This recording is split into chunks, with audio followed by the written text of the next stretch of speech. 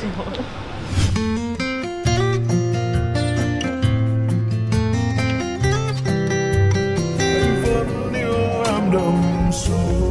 Giấc mơ của mẹ xem trọn bộ hoàn toàn miễn phí trên ứng dụng Vion.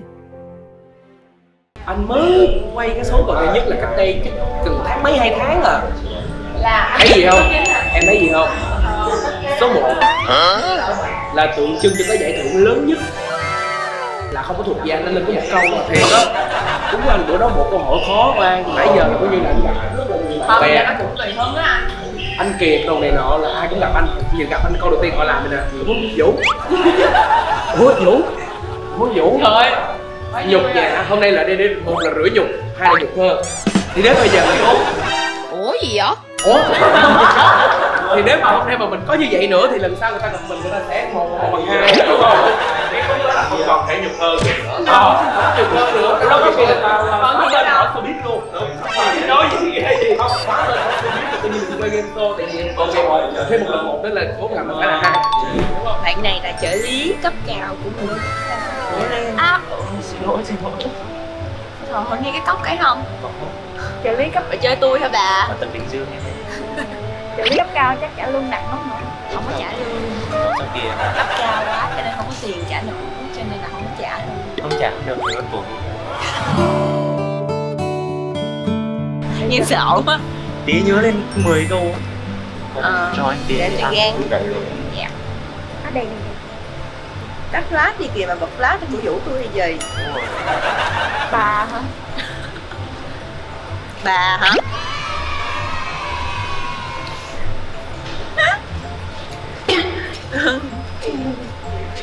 Trợ lý nghĩ khả năng của mình là trả lời được con trời một bụng luôn đó. Kiến thức của một bụng đó.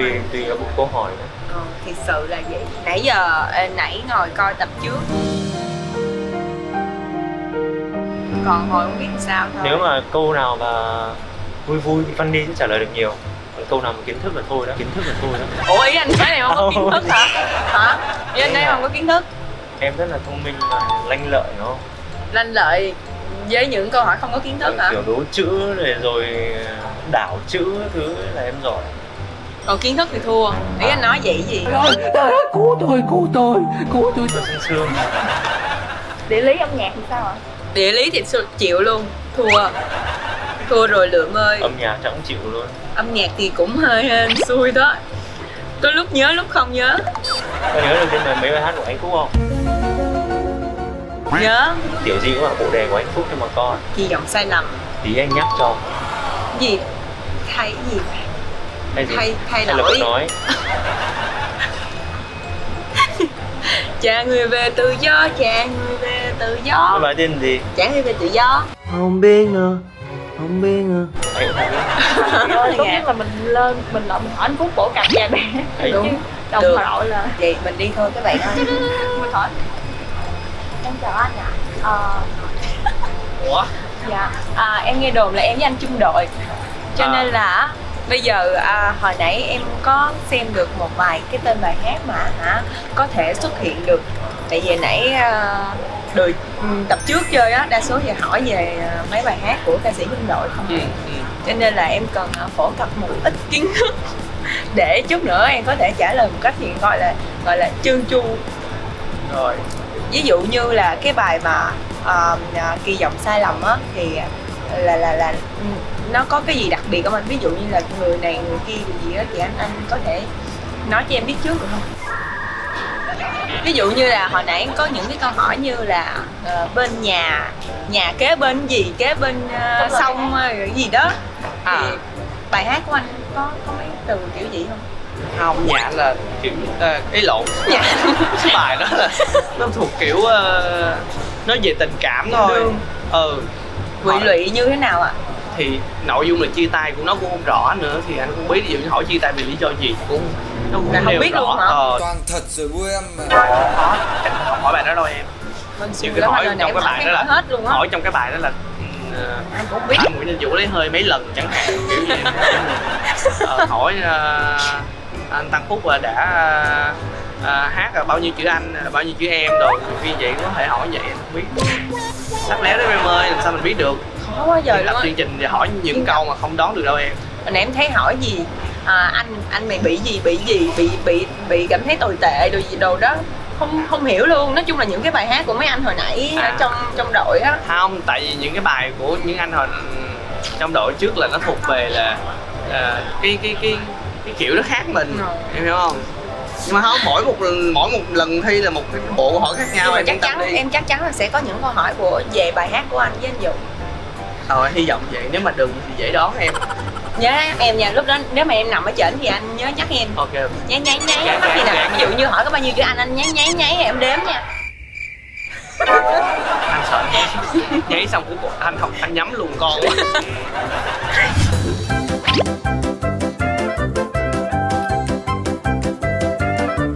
Trên trái đất hướng nào có nhiều đàn ông nhất?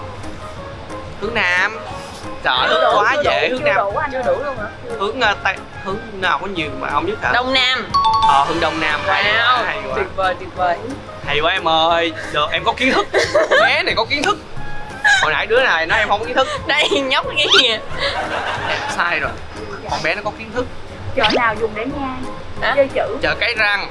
Trời ơi, Cần Thơ em ơi, anh ở đỉnh miền á. Tây, anh ở miền Tây, mấy cái này quá là tầm thường với anh rồi. Bây giờ Bá Thính nha. Chỉ gì mà con gái rất thích? Hả? Chỉ gì mà con gái Chỉ yêu mình em, trời ơi các em ơi. Mấy cái này là nghề của anh. Quá đỉnh. Em hỏi mấy cái này là quá tầm thường. Cái đội này anh Phúc đánh tim nữa hả? Chắc vậy rồi quá, chứ em với anh Phúc, em với anh Vũ là ăn giày rồi. Có gì vậy? Không, hôm bữa em nói với anh biết em giày lận. Có lúc em lên giày lận chứ ít khi nào vậy đó. Chưa anh, vậy là nhiều chưa Nhiều bé. lắm rồi đó. Người ta lên câu 7, câu 8 mà mình mới có một giày, mới một giày à. Giày là cao nhất của em rồi nè, kỷ lục. Anh cũng mới tới câu 4 mà em. Thì mục tiêu của đội mình hôm nay là phải qua được số 4 chứ. Mục tiêu của mình là hơn cái đội kia thôi, chứ còn số mấy thì không quan trọng. Không quan trọng lắm đâu, số 2 cũng được nhưng mà Nếu mà đội kia số 2 thì mình phải số 3.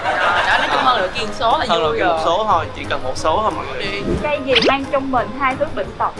Trời ơi, cây mang cho mình hai cái bệnh mù u. Trời, vừa mù mà vừa bị u đầu nữa. Trời ơi, mấy cái này là quá tầm thường với anh rồi. Ôi, đỉnh vậy. Không biết cây đó. Sao không dành những câu này để đi thi đó? Không, mấy câu này hỏi rồi. Mấy câu này hỏi rồi cho nên là hỏi lại hỏi khởi đầu trong mấy chương trình thôi. trước tôi có coi. Ủa? Thì mình phải có nghiên cứu. Dạ đúng rồi. Biết đâu chương trình quên, chương trình hỏi lại. Hỏi lại. Tại sao với những cô gái đẹp là ngã rẽ? Những cô gái đẹp là ngã rẽ kìa em. Những cô gái đẹp. Tại vì chàng phải cua đó em. Cua đó. Cái này là quá là bình thường rồi. Quá đỉnh vậy. Có người lên nhá, mình ngậm họng luôn. Vậy Lúc đó anh nhớ gì? Vậy mà lát hồi anh không qua được số 4 thì hơi kỳ ha. Lát hỏi cái câu này đi y chang lên từ Hỏi y chang thì lên được số 4 hơn số 4, còn không thì thôi. Từ nãy giờ hỏi 40 câu là tôi trả được hết rồi đó. Cá gì hay biểu diễn ở rạp xiếc? Cá gì hay biểu diễn ở rạp xiếc? Cá hẹp. Trời ơi, những cái loài cá, anh biết rất nhiều loài cá. Nói về động thực vật thì hỏi là anh là một nha. Em hỏi cái gì mà liên quan tới động vật, thực vật là anh trả lời được hết. Hỏi thử cái câu khác liên quan động thực vật thì trả lời cho nghe. Rồi, vậy Hoa có một người mẹ gọi là gì? Hoa có một người mẹ. Hoa mẫu đơn. Đúng rồi, trời ơi, em con bé có kiến thức nè, thấy chưa? Nói chung là câu nào anh biết là câu đó em không biết. Câu nào anh hơi chậm là em sẽ trả lời được. Đúng rồi. Ai cả nhà. Tôi được 5 câu, tôi đã phục thuộc cái số 1 rồi. Lần sau mình quay lại mình sẽ được mấy người. Mừ.